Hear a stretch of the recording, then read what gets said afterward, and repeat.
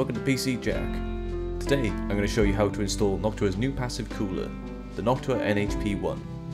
If you would like to learn more about this cooler, then feel free to check out my review on the channel. For today, we'll be focusing on the AM4 installation, so let's take a look at what we'll need.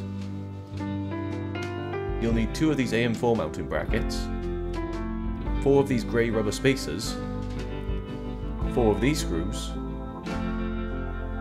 a Torx screwdriver like the included Noctua one, and you will also need some firmer paste as it's not pre-applied. So, let's get started. Using your motherboard's included AM4 backplate, place the 4 rubber spacers over each protruding screw. Next, using the screws, place the mounted brackets facing towards the socket and screw into place.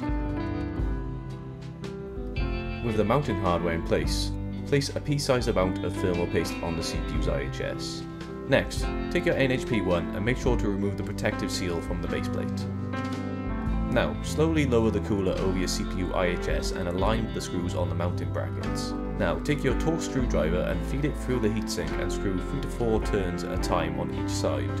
Rinse and repeat until they no longer turn, but ensure not to over-tighten them. And that's it, you've now installed the NH-P1. If you found this video useful, then please feel free to like and subscribe for more videos on the way soon. Thank you guys for watching, and I'll see you next time.